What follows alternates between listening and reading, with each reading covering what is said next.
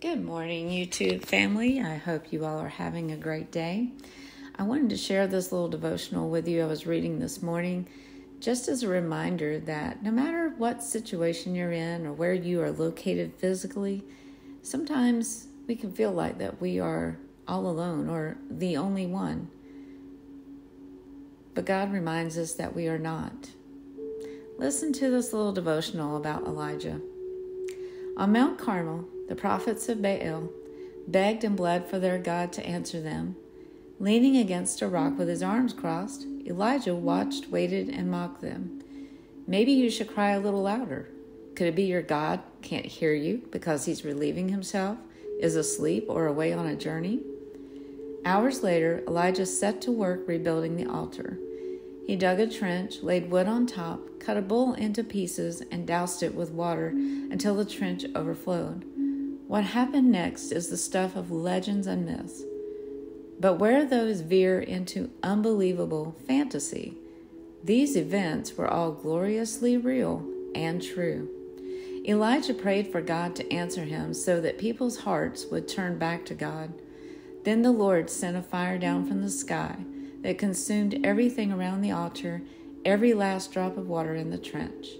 There was no question about who God was. Elijah commanded Israel to seize the prophets of Baal, and they executed all 450 of them at the brook Kishon. But with the false prophets dead, Elijah expected Ahab and Jezebel to repent or be ousted from power. When that didn't happen, and Jezebel sought to kill Elijah, he instead had a crisis of faith. He cried out to God and said, "I alone am left. There's no one else, Lord. She's killed them all." The Lord's response was a reminder to Elijah and us that he always preserves a remnant. He said, "I have 7,000 in Israel who've not bowed a knee before Baal." 1 Kings 19:18. Elijah was never alone. God knows everyone who belongs to him and even their exact number. Elijah's mountaintop experience was followed by a whirlwind. God showed him that Mount Carmel was the exception, not the rule. If we want to know God, we don't need to look for him in the majestic, but more often in the mundane. He can rain down fire from heaven, but he also speaks to us in a still small voice. The next time you want to see signs and wonders, open up God's Word and meet him there. The God who thunders over creation also whispers in your ear. Could anything be more majestic than that? A couple of things to consider. Sometimes God uses the spectacular, but more often than not, he speaks to us through the still small voice we hear as we study God's Word. Are you looking for God to speak to you through the majestic or mundane?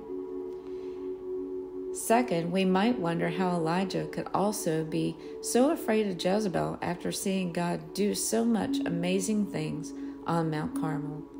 Now consider your own life. How are you lacking trust in God after his record of faithfulness to you?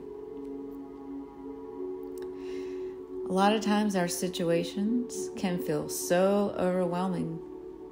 Sometimes we feel like we're the only one. But that's not the case. That's feelings.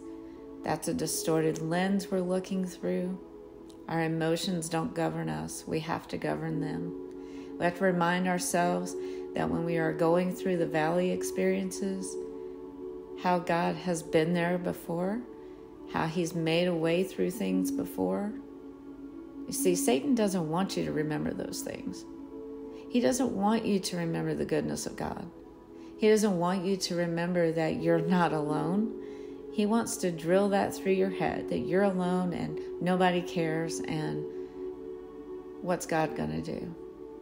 Don't listen to that voice, but listen to the voice of God reminding you that you're not alone. And you don't have to be in the same physical space as someone else. You see, God has children spread out throughout the world, just like you, who may be going through the same things or similar things. And He has a way of connecting the dots and connecting His people, connecting His children, even though we may be thousands of miles away from one another. That's how good God is. So I want you to remember the goodness of God, that you're not alone. And when you start doubting, start writing down how God has been there before. Write those memorial stones, because that will increase your faith. Be blessed.